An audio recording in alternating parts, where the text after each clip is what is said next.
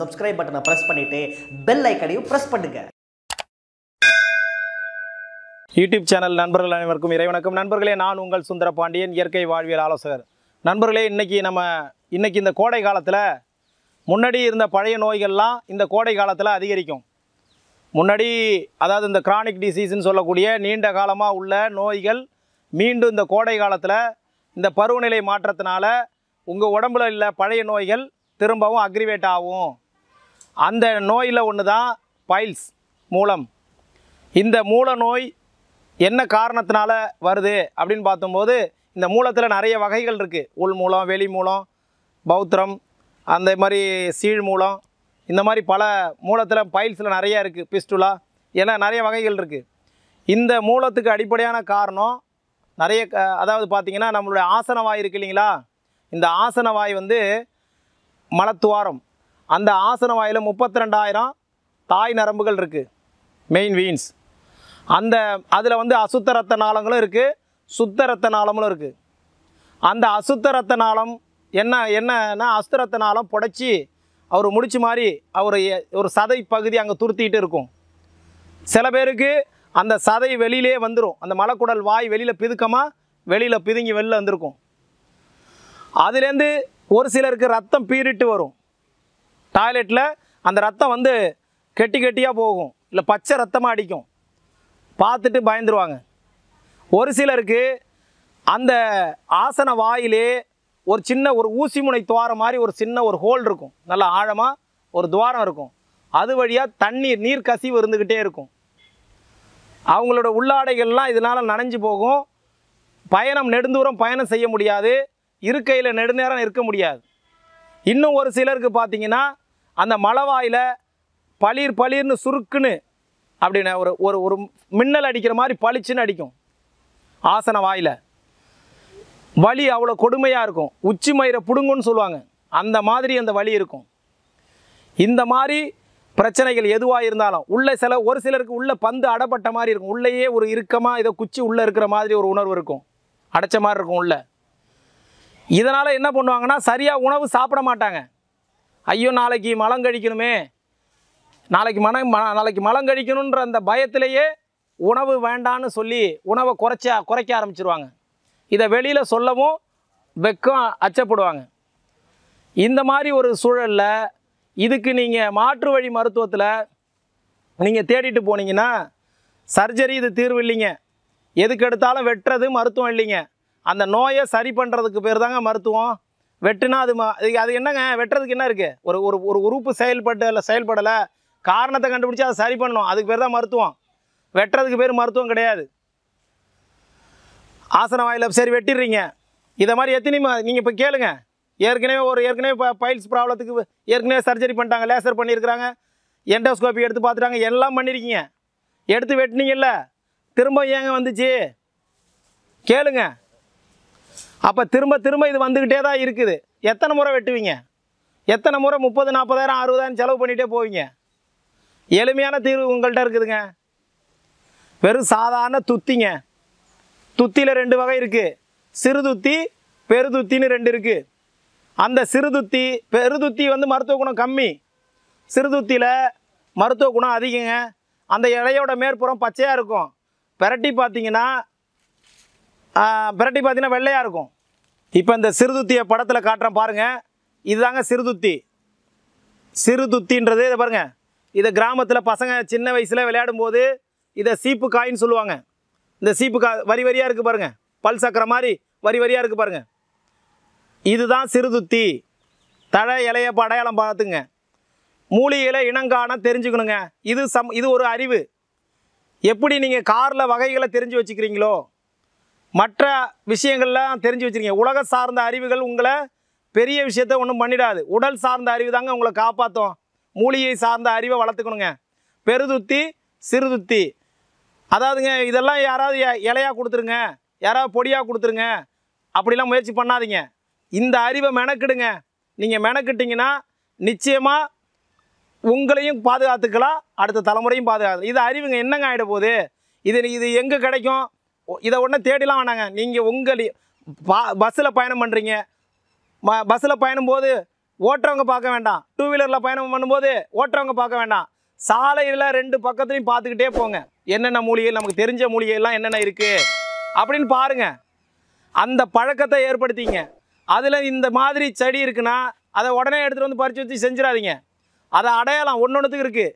இந்த துத்தியோட மேற்பகுதி பாருங்கள், பச்சையாக இருக்கும். உள்ளே பின்னாடி இப்படி திருப்பினீங்கன்னா வெள்ளையாக இருக்கும். 2 நிறத்தில் இருக்கும். வெளியில் பார்த்தீங்கன்னா பச்சை நிறம், உள்ளே இப்படி பிரட்டி பார்த்தீங்கன்னா அந்த மெத்துன்னு பஞ்சு மாதிரி ஒரு வெள்ளை நிறத்தில் இருக்கும். இந்த சிறு துத்தியை கொண்டு வந்து ஒரு புடி தழைங்க, அப்படியே உருவிடுங்க. உருவி மிக்சியில் போட்டு அடிங்க. 1 டம்ளர் தண்ணியை ஊற்றுங்க. வடிகட்டி அந்த சாறை சாப்பிட்டிங்கன்னா அந்த ஆசன வாயில் இருக்கக்கூடிய வலி, இரத்த கசிவு, அந்த சுருக்குன்னு குத்துறது, இந்த பிரச்சனைகளுக்கெல்லாம் நல்ல தீர்வுங்க இந்த துத்தி இலை சாறு ரெகுலராக எடுத்துக்கலாம். கிராமத்தில் இன்னொரு முறை வச்சுருக்குறாங்க. எப்படி அப்படின்னு பார்த்தீங்கன்னா, இதை விளக்கெண்ணெயோடு சேர்த்து வதக்கி ஆசன வாயில் லங்கோடு கட்டுறதுன்னு சொல்லுவாங்க.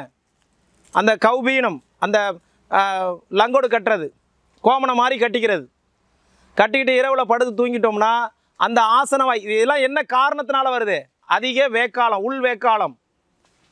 பாருங்கள், லாரி டிரைவருங்க, டெய்லருங்க, ஒரே இடத்துல யாரெல்லாம் அமர்ந்துருக்குறாங்களோ, ஆசிரியர்கள், எல்லா ஆசிரியர் இல்லைங்க, ஒரே இடத்துல உட்காந்துருங்களோ சொல்கிறேன். நெடுநேரம் ஒரே இடத்துல, அவங்களோட வேலை எப்படி?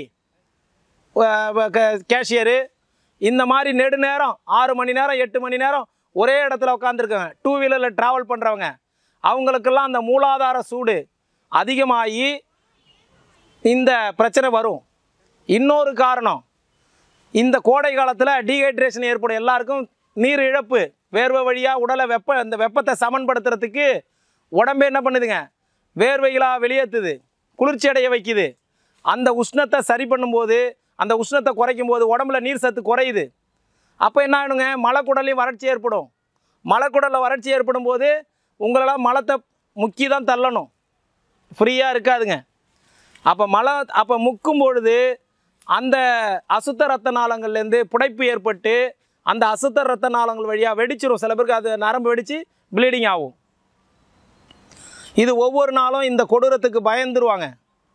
இதை அப்படியே கண்டுக்காமல் அடிக்கடி இதுக்கு டெம்பரரி சொல்யூஷனாக, தற்காலிகமாக போய் ஏதோ ஒரு மருந்து மாத்திரையில் எடுத்துக்கிறது, இந்த மாதிரி பண்ணுறது அந்த நோயை உள்ளேயே அமுக்கி வைக்கும்.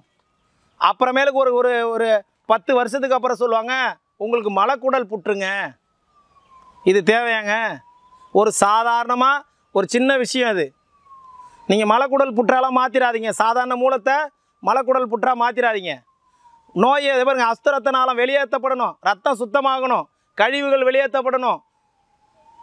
இதுக்கு ஒரே தீர்வு இந்த துத்தி இலை ஜூஸாக எடுத்துக்கலாம், விளக்கெண்ணெயில் வதக்கி கட்டலாம். இதை சாம்பார் வைக்கலாங்க, கீரை மாதிரி துவட்டி சாம்பார் வைக்கலாம். அப்போ எந்த வகையில் அது இன்றைக்கி துத்தியை பயன்படுத்தலாம் தெரியல, துத்தி அடையாளமும் தெரியல. இன்றைக்கி இந்த மாதிரி ஒரு சூழலில் நம்ம வாழ்ந்துட்டுருக்கோம். துத்தியோட விதைகள் எங்கேயாவது ரோடில் பார்த்துட்டே போங்க. இந்த காயில் அடையாளம் காமிச்சிருக்கிறேன். அந்த விதைகளை காஞ்சி நெத்து மாதிரி இருக்கும். அந்த விதைகளை எடுத்துகிட்டு வந்து உங்கள் வீட்டு தொட்டியில் போடுங்க. பைல்ஸுக்கு லோஷன் வேணாம், க்ரீமு வேண்டாம், ஊசி மாத்திரையில் வேண்டாங்க. இறைவன் இயற்கையிலே நமக்கான மருந்துகளை எதுவும் சொல்கிறேன். நம்மை சுற்றி லட்சக்கணக்கான மருத்துவர்கள், நோயை அதாவது மூலத்தை சரி பண்ணக்கூடிய ஒரு அற்புதமான ஒரு மருத்துவர் இந்த துத்தியை வீடுகள் தோறும் வளர்க்கணும். துத்தியை அன்னைக்கு தேடிட்டு அலையக்கூடாது. கோடை காலத்தில் தான் இந்த பிரச்சனை வரும். வெயில் காலத்தில் எல்லாருக்கும் சூடு ஹீட்டு அதிகமாகும். நன்னாரியை எடுத்துக்கணும். இன்றைக்கி அந்த பழக்கம்லாம், நன்னாரி சர்பத்து எசன்ஸாக மாறி போச்சு. நன்னாரி கட்டையை வேற வாங்கிட்டு வாங்க, இடித்து நீங்களே வீட்டிலே தயார் பண்ணிங்க. இல்லை தண்ணியில் இடித்து போட்டு அந்த மண்பானையில் வச்சு அந்த தண்ணியை குடிங்க. உள்ளாடைகள், இந்த ரெக்ஸினு இந்த மாதிரி உள்ளாடைகள், இறுக்கமான உள்ளாடைகள் போடாமல் காட்டனில் போடுங்க. நம்மளுடைய தமிழருடைய பாரம்பரியமான வேட்டிக்கு மாறுவோம். ஜீன்ஸு பேண்ட்டு இந்த மாதிரி இறுக்கமான ஆடைகளை போடுறதன் மூலிமா மூலாதார சூடு உருவாகும். காட்டன் பாருங்கள், இந்த மண்ணுக்கேற்ற உடை கலாச்சாரத்துக்கு நம்ம மாறணுங்க. வெள்ளைக்காரன் இந்த நாட்டுக்கு வந்தால் என்னங்க பண்ணுறான்? ட்ரௌசரோடு திரியிறான். நம்ம மக்கள் ஏற்கனவே இங்கே ட்ரௌசர் பட்டாப்பட்டி போட்டுட்டு தான் இருந்தாங்க நம்ம மக்கள். அதை நம்ம கேவலமாக பார்த்தோம். இன்றைக்கி மீண்டும் திரும்பவும் இன்றைக்கி நம்ம ஷார்ட்ஸுன்ற பேரில் இன்றைக்கி அதே பட்டாப்பட்டி தாங்க வந்திருக்கு. அதனால் ஆடைகள்லையும் கவனம் செலுத்துங்க. கோடை காலம் முழுக்க பருத்தி ஆடைகளை பயன்படுத்துவோம்.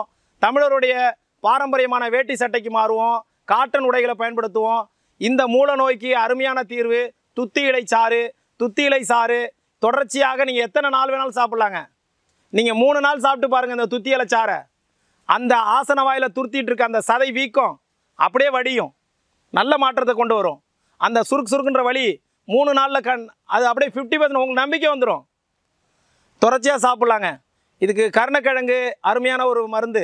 கருணக்கிழங்கு கீழே இருக்கக்கூடிய கிழங்குல கருணக்கிழங்கை தவிர பூமியில் விளையக்கூடிய எந்த கிழங்கு வேண்டாம்.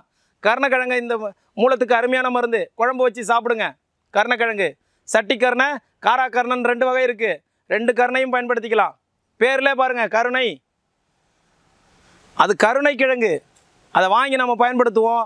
இந்த மூலத்திலேருந்து நமக்கு ஒரு தீர்வு இருக்குது. அது துத்தி இலை.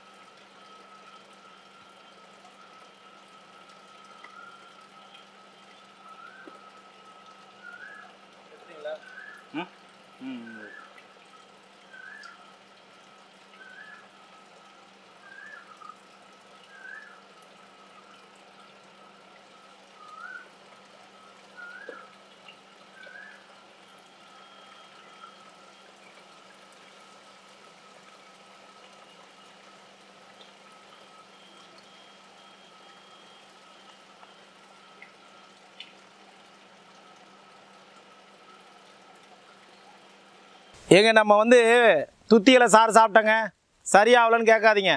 துத்தி இலை சாப்பிட்டுட்டு ஒரு ஒரு ஒரு பகல் முழுக்க ஒரு கோயிலை கட்டுறது, ராத்திரி முழுக்க இடிக்கிறது, எப்படிங்க ரிசல்ட் இருக்கும்? அதே கதை தான். நீங்கள் இப்போ இந்த துத்தி இலை சாறு சாப்பிட்டுவிட்டு கொஞ்ச நாள் ஒரு 2 மணி நேரம் சென்று ஒரு காஃபி சாப்பிடுங்க. காஃபி நிச்சயமாக மலக்கட்டை உருவாக்கும்.